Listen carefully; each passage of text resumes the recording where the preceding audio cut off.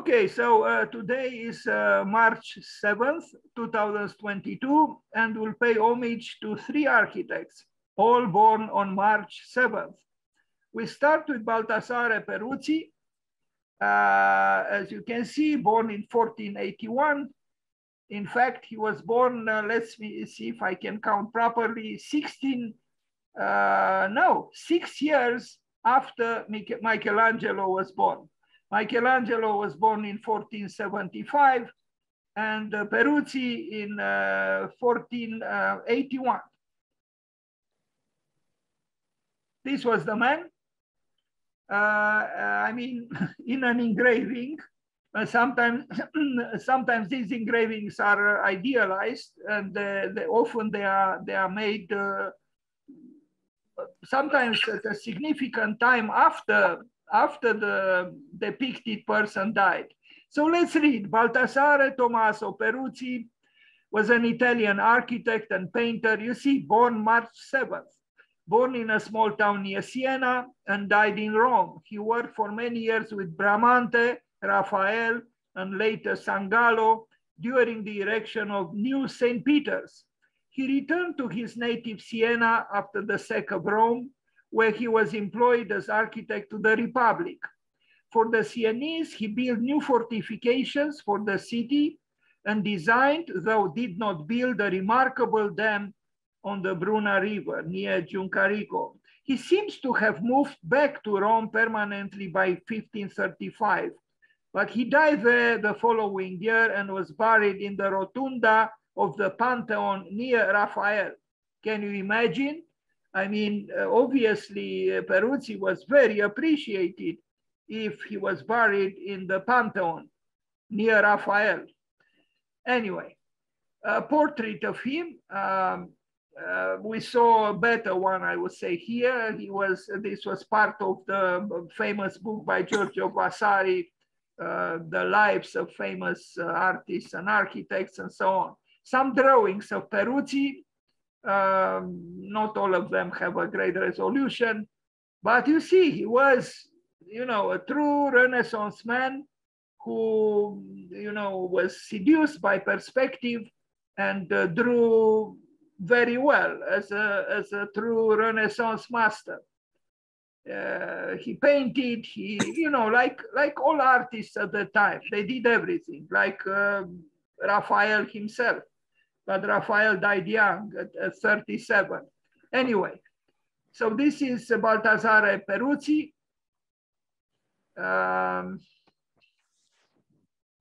This is how I usually begin, showing some graphic work, some drawings, and then I'll show some built work.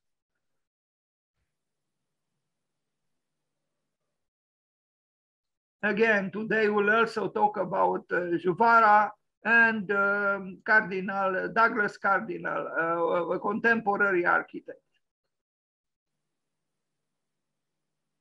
All three of them born on March 7th, but of course not the same year.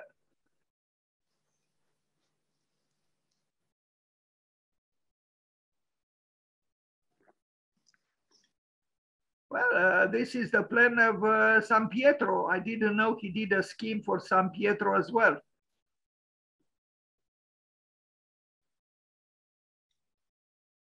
I go rather quickly because we have 3 presentations today, and so there is a lot of material to show.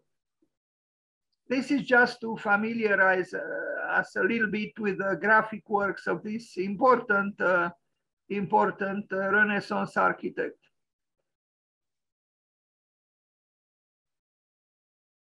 Baldassare Peruzzi.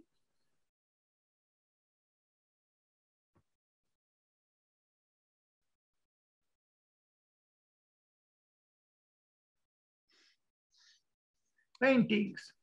He also painted, and painted well, as you can see.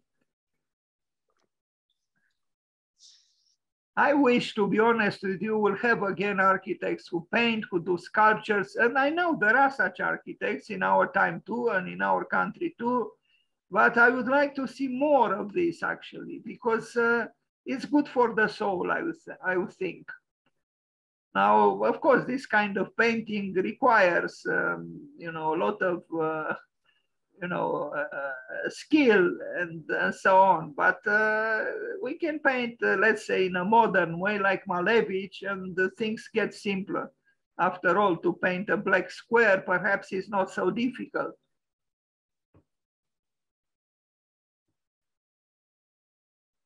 Baldassare Peruzzi, architecture. Now we arrive at his built works. Villa Farnesiana in Rome. This villa was constructed by Baldassare Peruzzi between 1508 and 1511 in commission by Agostino Chigi. I don't know, I mean, these villas are as they are. You know, they are impressive mainly because of their age. But who knows, some people would feel very attracted by them. I personally, I like it more when it is, you know, like this, a little bit affected by the elements, showing its age. Like Bernard Tschumi said that Villa Savoie, at the time when it was affected by neglect, at that time, Bernard Tschumi said the most architectural thing about it was the state of decay it was in. Anyway, a Renaissance villa by Baldassare Peruzzi. What I do here is mainly to initiate an interest or to encourage an interest in a certain architect or a certain work. And then, of course, everybody can go in depth on his or her own to further study what a certain architect produced. We see also the importance of trompe-l'œil. You know, the painting was an intrinsic part of architecture. And, you know, this is something we don't do any longer, but who knows, maybe if Mr. Putin allows us, we could bring back, you know, bidimensional art to the tridimensional art or three-dimensional art of architecture. So this is Villa Farnesiana by Peruzzi, by Baldassare Peruzzi, built at the beginning of the 16th century.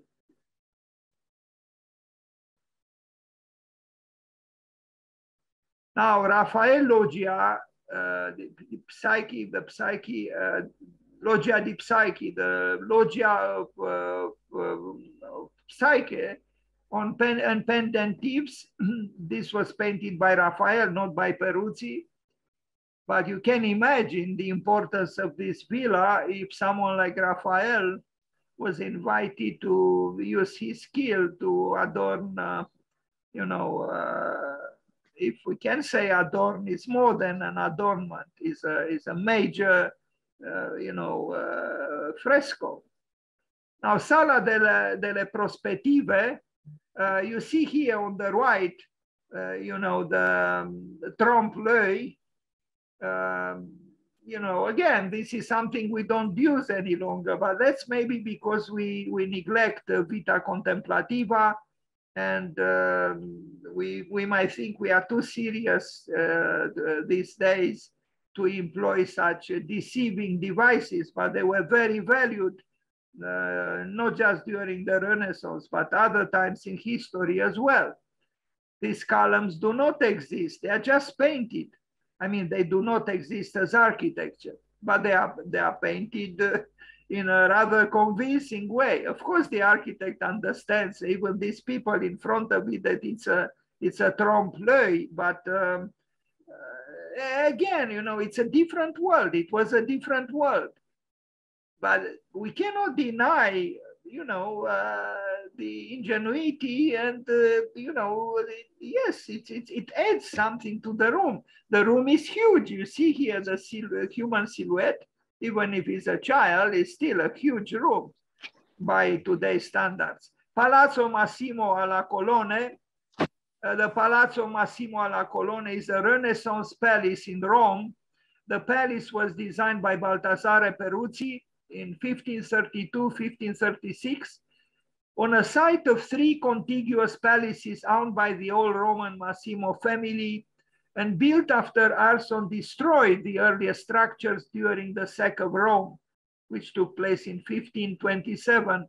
In addition, the curved facade was dictated by foundations built upon the stands for the stadium of the Emperor Domitian.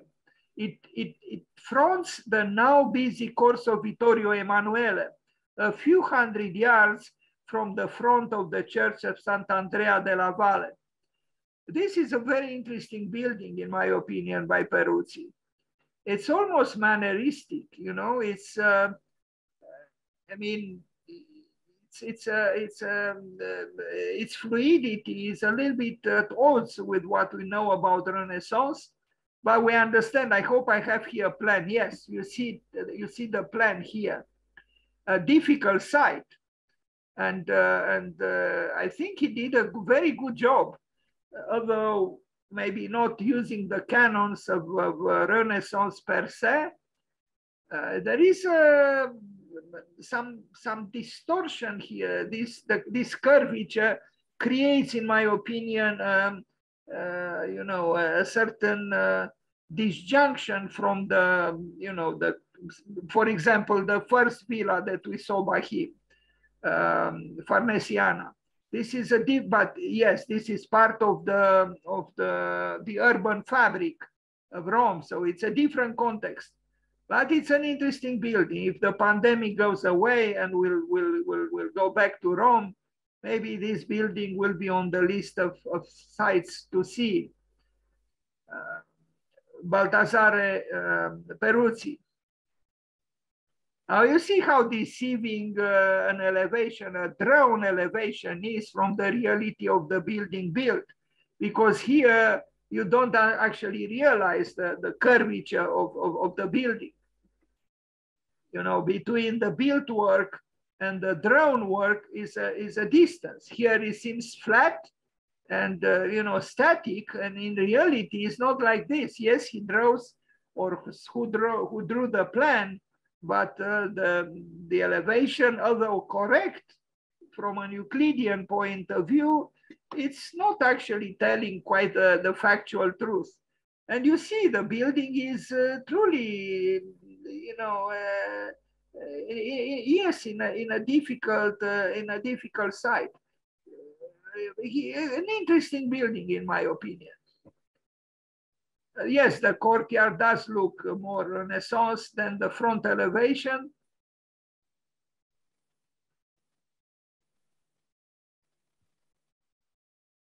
Baldassare, Peruzzi. I like these old pictures of almost anything. An old photograph is romantically seductive because of the passage of time. But look at these columns, you know, they are, there is something here that is, you know, it doesn't have that certitude, that rigid certitude of, you know, Renaissance, you know, aesthetics. It's something a little bit unsettling, maybe because of the different spacing. You know, you have, we just have 6 columns. But between the 6 columns, we have 3 different openings, 1, 2, and 3. And it's also the curvature, the slight curvature, which creates an additional set of, an additional sense of being different, so to speak.